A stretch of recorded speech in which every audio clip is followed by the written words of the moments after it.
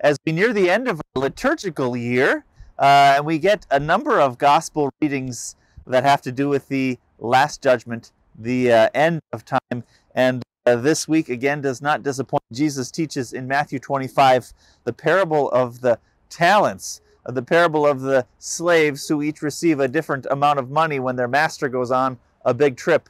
And they invest it, and invest it differently. And when the master comes home, a couple of them have done well, and one of them just buries his $1 million in the ground. And so here we are in the parking lot with the church building in the background. If I were going to bury something, well, this would be not a... Now, I haven't buried anything, so don't...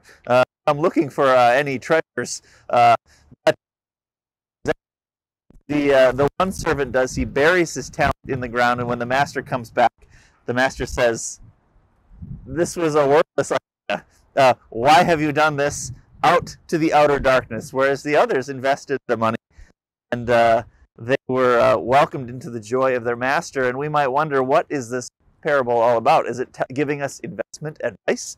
Well, no. It is actually picturing, imaging, giving a picture, which is what parables do, of what it looks like to have faith in the master or not faith, just fear. And now I will cut to the chase and remind you that you who have this baptismal promise, you who have been baptized, you who've heard the words of Christ, your sins are forgiven. Well, you have the heart of the master. He has changed your heart and given you faith. So you need not worry about this. But give this word to you once again. This is indeed why we gather for church, so that you may be built up and given God's word, which kills and makes alive. I want you to live in this hope, the hope of the one Jesus Christ.